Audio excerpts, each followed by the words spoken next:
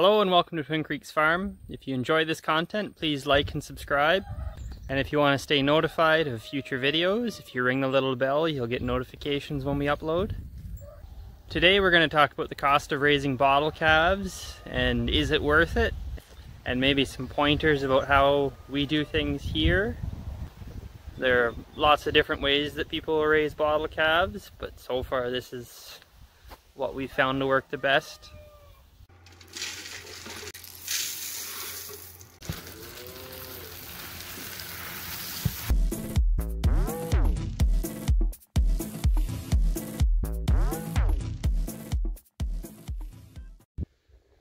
Went to the sale barn today and didn't know if I was going to really be picking anything up, but the price on Angus Holstein crosses was down a fair bit from a few weeks ago.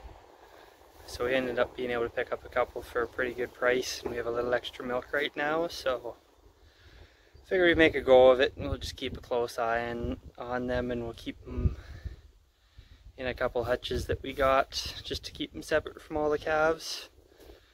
Just with the extra risk of disease and everything coming through the sale barn. Here's the new hutches that we got. Well, they're not new, they're definitely used. We just got a really good price on them. So they're not in great shape, but they'll do the job, and we'll do a little bit of work on them to get them so that they hold up for a while until we can get some better ones. So let's say hello. We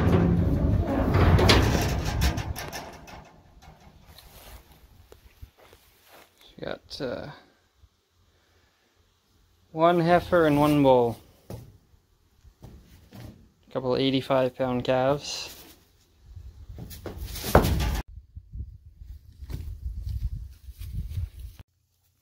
So we got them both tied onto their hutches.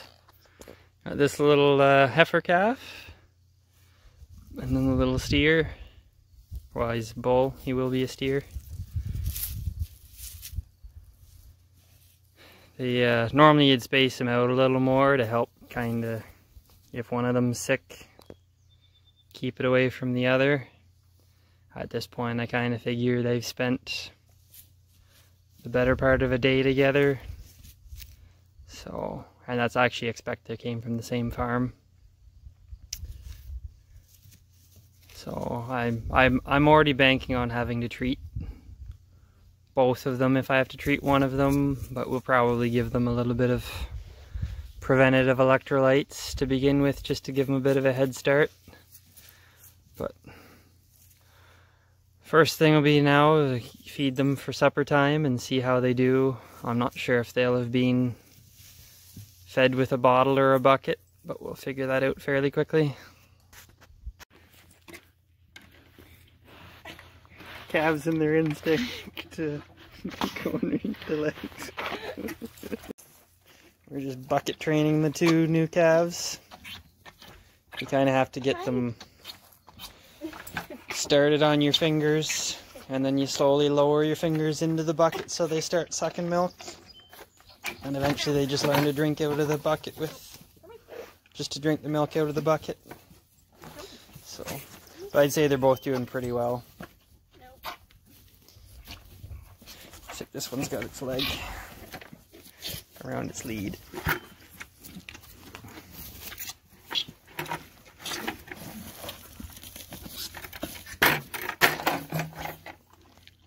Still young and clumsy.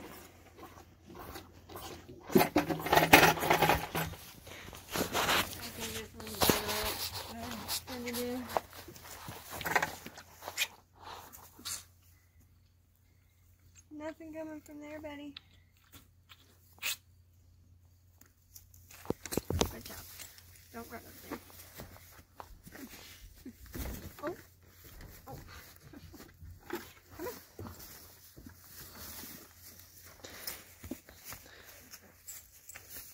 They both did pretty well.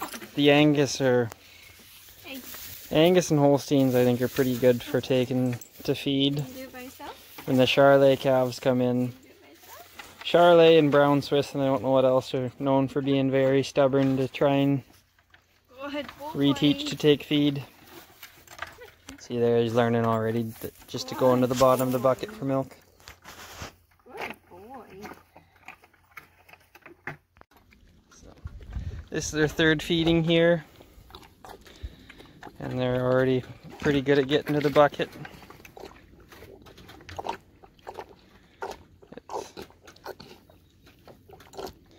They're pretty quick catching on when they want to.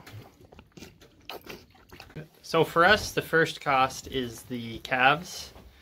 We get most of ours from a local farmer, a local dairy. We get them for 65 bucks a calf, and they... Sorry, I'm just getting swarmed by calves. They're 65 a calf. They're all Holstein bull calves, and they come with they're given the first defense bolus. We're pretty happy getting the calves from them. They seem to come in and do really well, and they have them pail trained, which is a lot easier for us than the bottles. We'll try to transition them off a bottle if we can, but some of them are pretty stubborn. Then when we have the opportunity, sometimes there will be a beef drop calf that just for whatever reason, maybe the mother died or she didn't have enough milk for the calf or whatever, but every now and then a beef calf will become available and you're paying more for those calves, like this one, this little heifer. But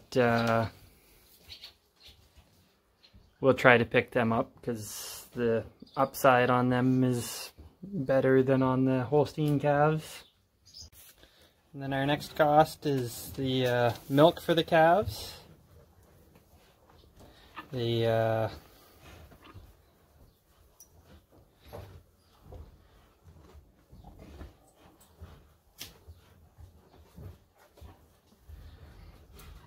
you can either do milk replacer, or what we do is we milk the cows. When we did milk replacer, I found that we used a little over a couple bags of milk replacer per calf, which ended up having a cost a little over 150, maybe 175 bucks. With these cows, I find that, doing the math, I figure if we raise about 75 calves off of our 4 Holsteins in a year, that it'll cost us about 150 bucks to feed these calves to produce that milk. So you'd probably say, why you go through that much work to do it? I guess for me it's preference.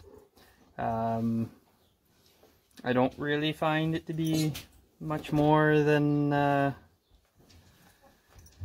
mixing up milk replacer, and we get the fertilizer out of the back end of the cow.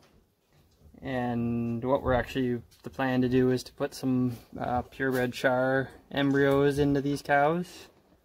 So then we're getting some purebred char calves out of that as well. So then the next cost is feed, all the different grain that they'll eat during their lifetime. If we're finishing these steers up to 1,150 pounds, then we're looking at about 2.5 tons of corn, which will cost us about 500 bucks. On top of that, they'll eat a protein supplement that'll cost another $300. And then during the weaning process, between milk and when they're on that high corn diet, they'll eat another $50 in calf starter. On top of that, I figure we've got about $25 average between putting your ear tags, getting them the bands for castrating and dehorning, if they need electrolytes or a little bit of medication, and then on top of that probably another 15 to 20 bucks for utilities. Each calf will probably need 2 bales to bed it up until weaning, so there's another $8. And then we just have 100 bucks miscellaneous for whatever needs arise and kind of replacing things as they break. buckets and new nipples for bottles and all that. When I total all that, I come to $1,228 is the cost to raise one of those bottle calves, including the cost of the calf, up to about 1,150 pounds, which is about 14 months. At 1,150 pounds, we should have a carcass weight that's about a 58% carcass weight on a Holstein. So we're looking at about a 667 pound carcass. And then if you're at a 60%, if you're looking at about 60% meat off that, then we're about 400 pounds of meat from a 1,150 pound Holstein steer. Around here, a lot of farmers are selling beef. If you're buying a whole beef or a side or a quarter, for, I think they're selling generally $5 a pound is what a lot of them are doing. So if you're looking at that, you're at about $2,000 is the value if you're selling it that way. If we say that our inputs are 1,228, and then we probably want to figure on about a 5% mortality rate, just for whatever reason.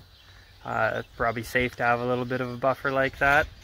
Then we're looking at $1,293 is what we have to count on each Holstein steer costing us to get up to that weight. So we'll say about $1,300 is what each steer costs us to raise. And then when we take it to get butchered, slaughtered and butchered, the fees there are probably another $650. So by the time it's all said and done, you're about $1,950 into each animal. And if you think you got a 400 pound carcass, if you're selling it for $5 a pound, $2,000, so you only got about $50 to play with there. So if you're gonna make money at it, you probably don't want to be selling it by the sides. So the beef will start at around here. You get ground beef from a farmer, you're probably paying $5 a pound. But then all your other cuts from there, most of your other cuts from there are worth more than that. So if you got the freezer space and you can take a little time and sell it by the cut, then you can actually, you can make that that 2,000 pound carcass or $2,000 carcass worth $2,500, $3,000. We grow our own hay, so when we talk about that figure, we're paying ourselves for that, so we're making the money on the hay. We don't grow any corn at the moment, but it's something that if we're going to continue with this, we're going to look at doing. That way, when it comes to our corn costs, then we're paying ourselves for the corn, so we're making the money on the corn there. And then for the protein, we need to look at some alternatives. Then if you're looking to raise them to 1,250 pounds, I figure it probably costs another $150. If you raise them that extra 100 pounds, you'll end up with about another 35 pounds of meat. So you're looking at an additional $450 a pound. And then I figure if you want to take them to 1,350 pounds, those additional pounds for the extra 35 pounds of meat you'll get there, I figure costs you about $5.25 a pound. So then it becomes not really worth it as much. There's a lot more risk of not making money on those extra pounds. And if I add up the cost to raise a red veal, which is about 8 months old, 8 or 9 months old, I figure it costs about, if you include the 5% mortality, $782 to raise them to that age. you know, best case scenario you're getting $1.30 a pound live weight for that, so it's worth $8.45. But during COVID, you're seeing prices around 80 cents a pound. So you're only getting 520 bucks for about a 650 pound Holstein steer. So you're losing 250 bucks at that price. So I don't see any value in raising the red veal like that. It's not really something we're interested in anyways. And then there are some people that are interested in just raising bottle calves and selling them. And if I do the math on our inputs to get them to 2 months of age, I think we're spending about $295, we'll say $300 to get them to that age. And you can buy them for less than that. If you can find them. If you can find them, you can buy them for less than that typically, which is something that we'll look at doing. I do like raising my own bottle calves because then they're started the way that I want them, and we're already at the weaning process. We're already transitioning them to our growing ration the way that we want to. So it's just a little more seamless that way. But in terms of raising bottle calves and selling bottle calves, there's no money in it. And there are guys that'll limit their inputs a little more than we do. There are guys that'll wean at 5 or 6 weeks, which to me seems a little early. We'll generally start at about 8 and try to have them weaned by the 10-week mark. I know the kind of rule of thumb is once they'll eat a couple pounds of grain a day, then you can start weaning, and once they're at 5 pounds, that they're ready to be done with milk. But we like to let them have the 8 weeks anyways. One of the things that we're investing in to manage our calves better and to improve our margins is we're trying to pick up cheap hutches, used hutches when we can. This should reduce the amount of treatment that calves need, with fewer respiratory issues, with being in a better ventilated area. And we spend a pile of money on feed mixes, so we're looking at alternatives, looking at maybe mixing some of our own mixes to help reduce our input costs. And then in terms of our cows, we have to look at if it'd be more economical to put more